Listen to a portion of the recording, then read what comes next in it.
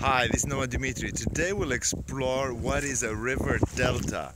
All rivers are, or almost all rivers, for practical purposes, flow from some kind of higher place, like a mountain, down to the lowest place possible where anyone can flow on Earth, which is the sea.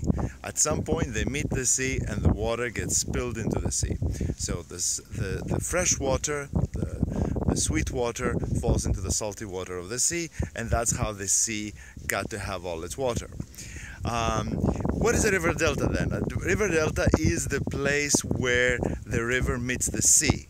Why is it called a delta? Delta is a Greek letter, and the capital delta is like a triangle. It's like this, and that's why it's called a delta, because the places where rivers meet the sea are usually in the shape of a triangle. Why are they in the shape of a triangle? Because as the river flows down and meets the sea, it brings with it tremendous amount of sediment. For sediment, think sand. Lots and lots and lots of sand, which is what you see all around me here. You see sand everywhere.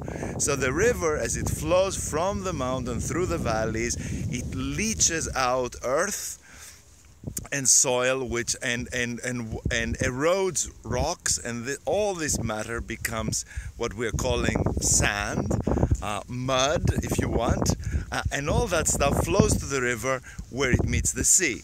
As it accumulates more and more, it piles up, it creates an obstacle to the river, so it blocks the river, and the river has to spread itself on the two sides of this particular obstacle, which it itself has created in front of the sea, and it creates this delta triangle.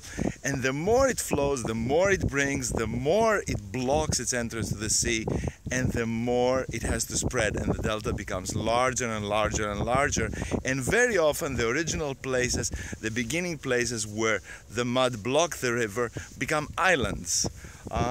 What you see around me here is kind of this phenomenon. The interaction of the water, the river water and the sea creates all these different rivulets, this extremely rich area of an enormous area.